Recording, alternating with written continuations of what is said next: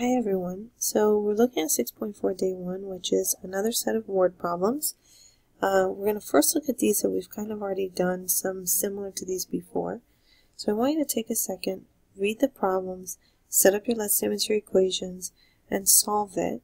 Pause the video so you don't see the answer too quickly, and let's see if you get them right. Okay, so let's take a look at the first one. And if you notice in the first one, they are asking for you to find two numbers. What are the numbers? So your let statements are first number and second number. They are also giving you the sum of two numbers is 23. So here is your first equation. Your second equation is if one of the numbers is halved, the sum will become 17. Here you go. So I multiplied by -2 to get rid of the x. Eliminate the x. You get the y. Plug it back in, and your numbers are 11 and 12. Okay, let's look at the second problem. So you're looking for your length and your width. Your first equation has to do with your perimeter. And if you remember, the formula for perimeter is 2L plus 2W. Your second equation is the length is 4 times the width. This one you can use substitution. Substitute it in, you get your width. Plug the width back into here, and you get your length. Okay, if you look at this one, it says Sarah is 25 years older than her son Gavin. In 10 years, Sarah will be twice Gavin's age. How old are Sarah and Gavin now? Well, first, we have to find our let statement. So we're trying to find Sarah's age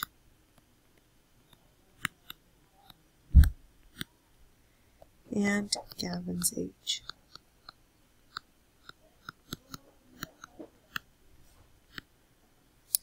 If you look at our equations, the first one says Sarah is 25 years older than her son Gavin. So Sarah is 25 years older than Gavin.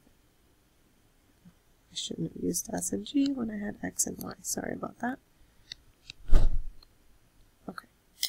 My second equation says in 10 years, Sarah will be twice Gavin's age.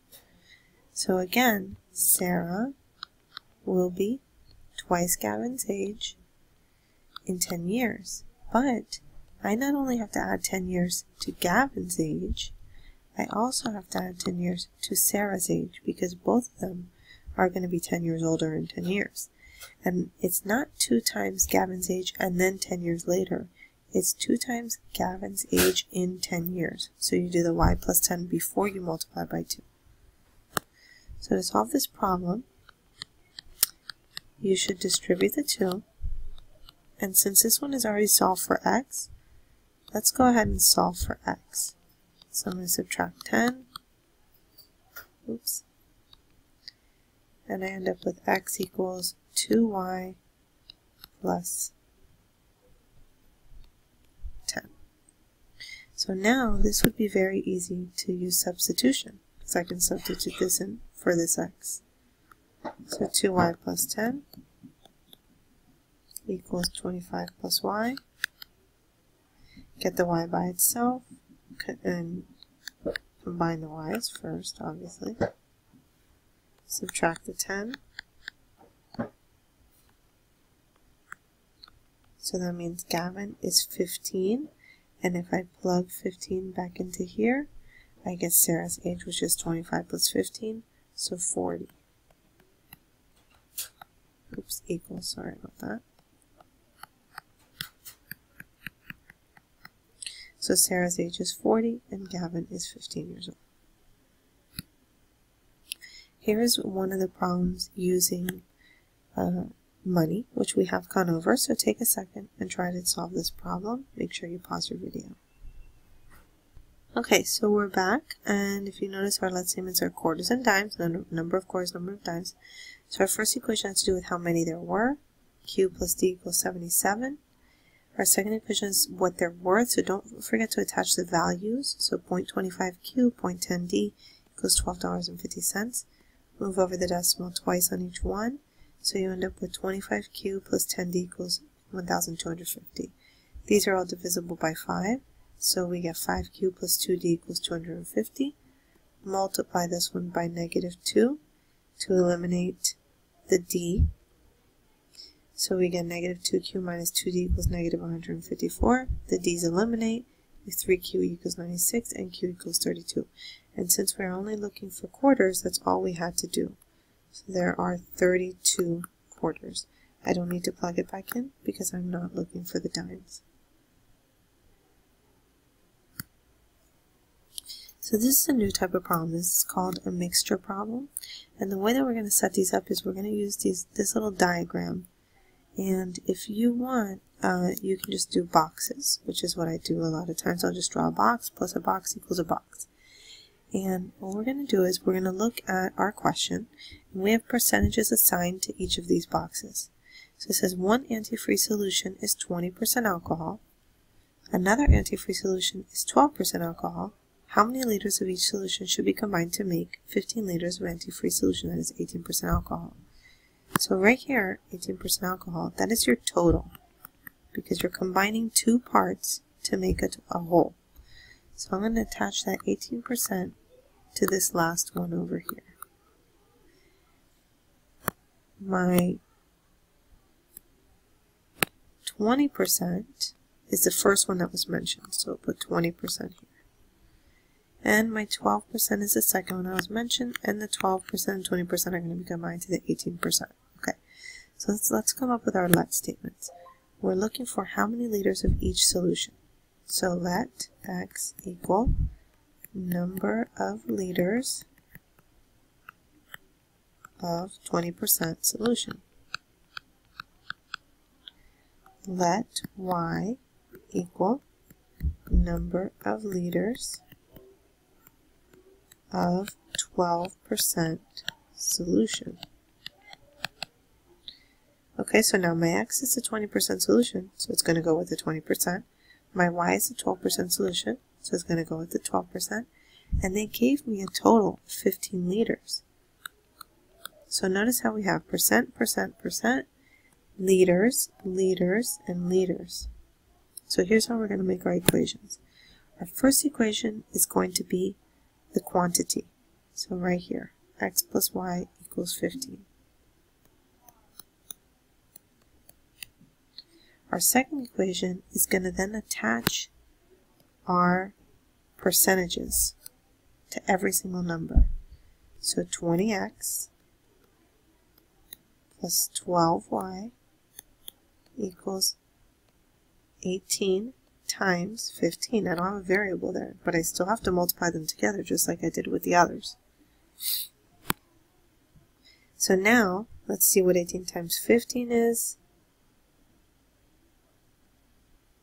Okay, so we get 270. So we have 20x plus 12y equals 270. These can all be divided by at least 2. So now we have 10x plus 6y equals 135.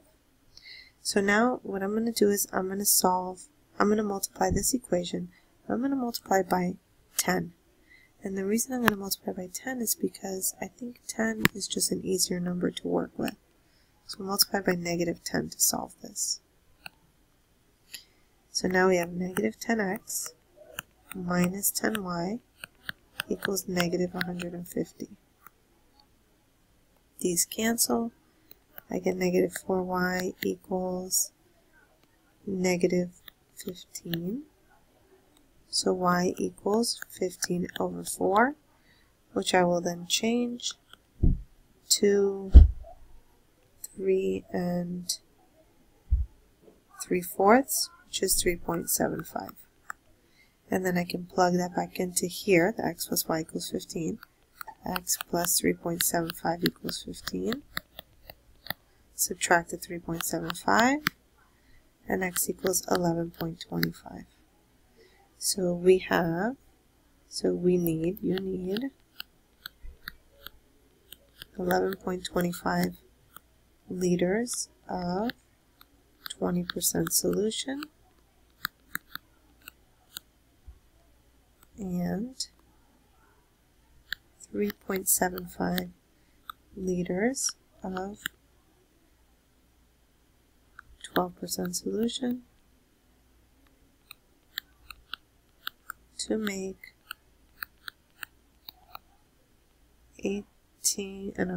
15 liters of 18% solution. So let's recap. Again, we attach our percentages, 20%, 12%, and 18%. Then we know we're looking for these two different liters. So X is our first one, Y is our second one. We're going to combine those two to make 15 liters. Come up with our equations. So the X plus Y equals 15 is our first equation. Then attach your percentages. 20X plus 12Y equals 18 times 15. You must multiply the last two numbers. And then you solve the problem like a regular problem. So I'm going to give you one for you to try. Go ahead and read this problem. See if you can come up with it. Make your boxes. Blank plus blank equals blank. Fill in the boxes and see what you can do. Make sure you pause the video so you don't see the answer. Okay, so here's your answer. Your let statements are over here. X is the ounces of 2%, Y is the ounces of 5%. You attach your percents because I said you're combining the 2% and the 5% to make a 3.2%, total of 25 ounces. So our first equation is X plus Y equals 25, and then we attach our percents. So our second equation is 2X plus 5Y equals 3.2 times 25. 3.2 times 25 is 80. So we end up with 2X plus 5Y equals 80. Multiply this equation by -2 to eliminate the X, or you could have multiplied by -5 to eliminate the Y. I eliminated the X's. We got 3X equals 30, so X equals 10. Plug that back in, and you get Y equals 15. So you need 15 ounces of 5% solution and 10 ounces of 2% solution to make 25 ounces of 3.2% solution. Tomorrow we will go over any questions, so make sure you put a star next to any of the ones that you didn't understand, and go back and look at the notes that are posted online. Everything is worked out if you need to take a second to look at all the work. Also, the answers to tomorrow's classwork is in there, so if you want to practice with some of those problems, you can as well.